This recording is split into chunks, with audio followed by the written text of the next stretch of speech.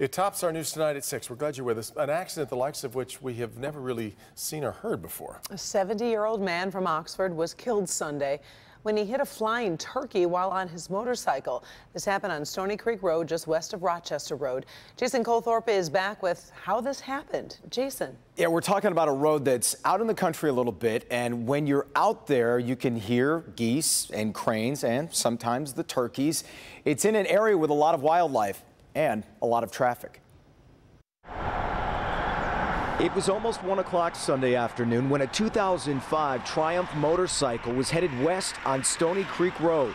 That's when a turkey flew across the road and hit the 70-year-old driver in the chest so hard he crashed into the guardrail and the turkey was blown to pieces. When it's your time, it's your time. I mean, a turkey hitting a motorcycle, I mean, that's an act of God. Pam White lives just a few feet away from where the accident happened.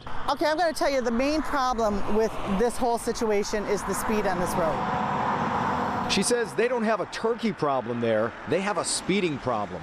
People use this road as the Autobahn. And I don't know how fast this gentleman was going, however, it's probably pretty fast considering the turkey was pretty decimated. According to the Oakland County Sheriff, the impact sent the driver into the guardrail post where he lost his left leg below the knee. Emergency crews were able to stabilize him and get him to the hospital where he later died. I feel so bad for his family.